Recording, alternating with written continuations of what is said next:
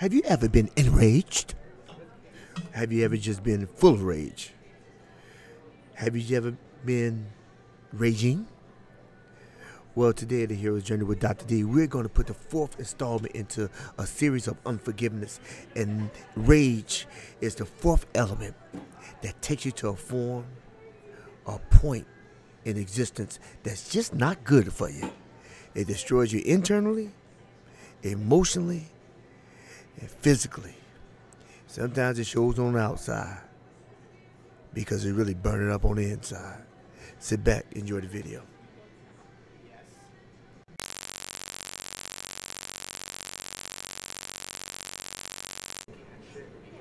Happy New Year. So let's regain where we ended off. And we ended off with one of the different stages of toxic unforgiveness. Actually, toxic unforgiveness is a point in the stages that you should never get into.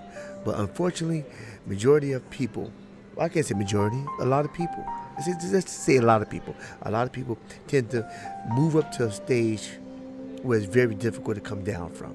And that's toxic unforgiveness. But today we're talking about rage. Previously, in the previous video, we talked about the 5 stages that take you to a form of toxic unforgiveness, which gets you to a stage where it becomes not just emotional, but physically damaging to oneself. So we want to try to get away from that area. But in order to get away from that area, you really we need to know how you get to that area. First, you start, I talked previously about the 5 stages. One stage was talking about frustration. The second stage is being resentful. And the third stage is bitterness. And bitterness has a root to it. And when bitterness has that root to it, it tends to calcify. I used a form of frozen isolation, which builds a weight. I talked about it previously in the root of bitterness video. And what happens is that the ice cube keeps that weight and holds you down and depresses you. But after that weight holds for so long, it tends to melt. Hi, for those who are clicking in on the first time, this is the Hero's Journey with Dr. D, here to encourage, to inspire, to motivate, and educate, helping you get beyond your first move and creating a better mindset today. If you find any value in this content, go ahead. Help me help you so we can help others by liking, by clicking the thumbs up and sharing. What you do is you join with me and climb with me as we try to make a better tomorrow today. And currently what we do, we upload a fresh video every week, once a week, and we do a live stream on Wednesdays and a replay with a live chat on Thursday. And also you can click down below and we cover all the major podcasts, and click the link and find your podcast so you can listen while you drive to and from work. Let's use the illustration of your house as the holding cell for the ice cube and the root.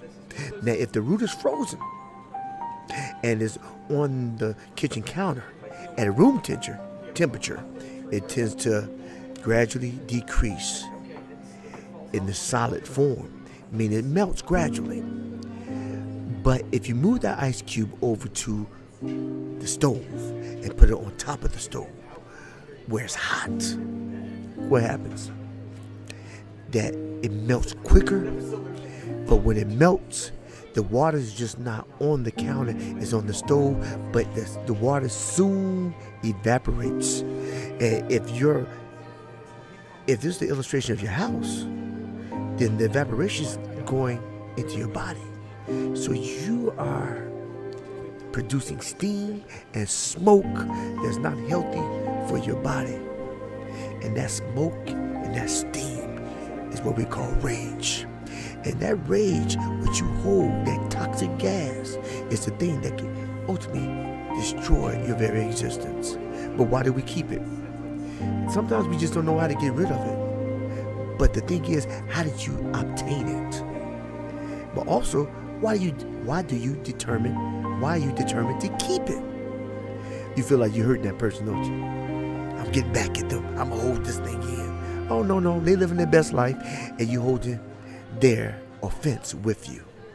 But not after you stop holding it, it starts to melt and it becomes part of the fiber of your internals, and it affects you more than it affects them. Rage destroys. See, rage is not, it doesn't just start with rage. Rage is part of a continuum of anger. Now, when you start with anger first starts with being irritable. You know, something annoys you, slight annoyance, and then it builds and builds. People think that anger is just a warning sign to let you know that something's wrong and you need to address it. But what happens is that people generally don't address something when it first comes upon them, or when it secondly comes upon them, or when it gradually comes upon them. They let it linger and linger. It doesn't just linger, it builds, it compounds. It's like a credit card. Compound interest destroys your credit, in this case destroys your life. So talk about it, really. So why do you keep things in that causes vapors? I don't know, but it can be toxic.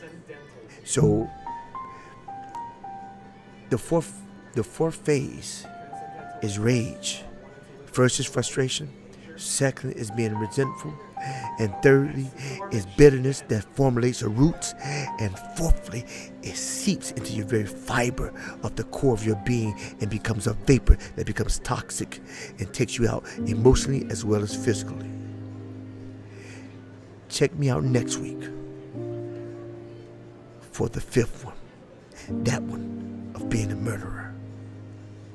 Hey journeymen and journeywomen, the video is up and we're finished for this part of this journey. And don't forget to look up above to see the videos that were mentioned earlier, and also I have a playlist that you can look and see if there's anything else that can help you on this journey we call life. And also remember this, if you don't remember anything else, if there's everything you get vertical, make it your goal in life to move forward and never move back.